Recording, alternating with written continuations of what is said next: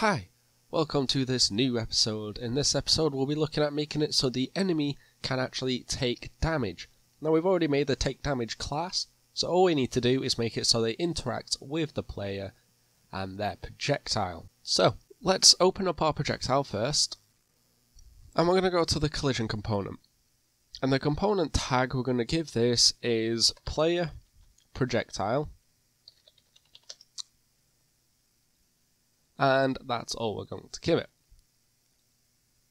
And we're going to do that so that we can cast to take damage if it is the player's projectile. So we can make as many projectiles as we need for different types of ammunition, give it that tag, and then we'll be able to take damage from it. I'm also going to go to our enemy character now, and we're going to use a capsule component, which we're going to call enemy. We're going to put a tag on our capsule component as that's what we're going to be hitting, as everything is a child of that capsule component.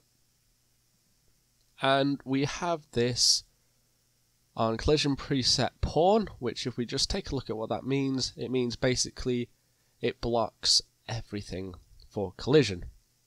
So with our projectile here, we're going to set this to block all, and on component hit, we're going to cast to see if this is an enemy. So we're going to get tag, has tag, and we're going to check if our other actor has the tag enemy, and we have to make sure we spell that correctly. If it is an enemy, then we want to then cast to that other actor. We want to cast to an enemy using this actor as the object reference, and that enemy wants to take damage. So we need to put our enemy health class into our enemy, which apparently we hadn't done. So we can then take damage, enemy health, and the current health we can get from the enemy, get health. The enemy character, is that. And then the damage taken, we can use a variable for our projectile, which we'll just call damage, which I'm going to use an integer for. And we will place that in the damage taken. And I'm going to say each bullet inflicts 100 health. We'll go back to our enemy and make sure they start at 100 health. And now when we press play and we shoot at our enemy, they should lose health. So we didn't connect up that take damage. Okay. So we put the tag on the wrong bit. We need to do the enemy character self one. So we need to do the top class of it. Search for the word tag and then just add that enemy tag. And we're going to do that for our projectile as well. So we'll search for the word tag and add player projectile, just in case we ever need that. But as we're going to just cast to the enemy, from our projectiles to check if it is the enemy, then we're just going to want to take damage. We can also put that in our own enemy library. So we're going to go to blueprints and create a blueprint function library, which we'll call enemy library.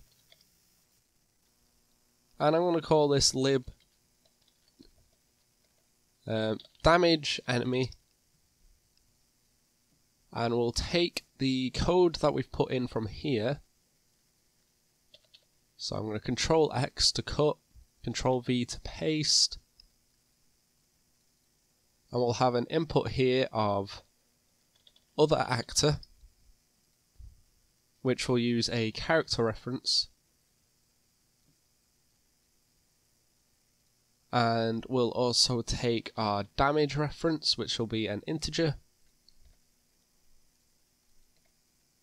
And just double click that line to be able to move it down.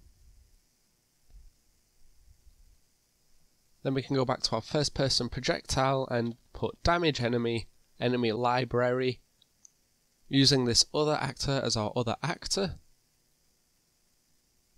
So it doesn't like the word character, so we're going to change that to actor.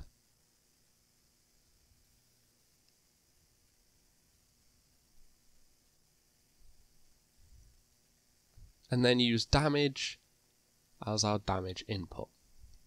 So that just saves every projectile having to have that code in, and instead we're just going to keep it in this library, because we're going to have to use this for things like grenades and all that anyway. We're going to want an easy way to just cast to the enemy to take damage. So now to make sure all that works, we'll just go in and shoot our enemy, and as you can see, the enemy has died.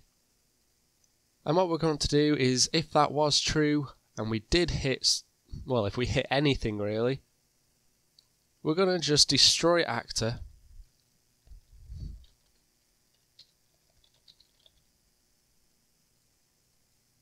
And we're going to target ourself, and we're going to do that on false as well, so that when the enemy dies, our bullet disappears.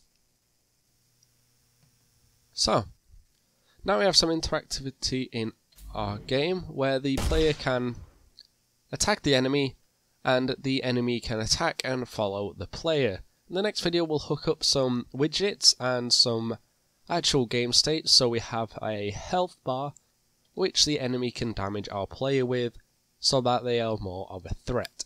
So stick around if you want to see that, and thanks for watching the video. Give it a like if you did, a dislike if you didn't, subscribe if you want to see more, and I'll see you in the next one.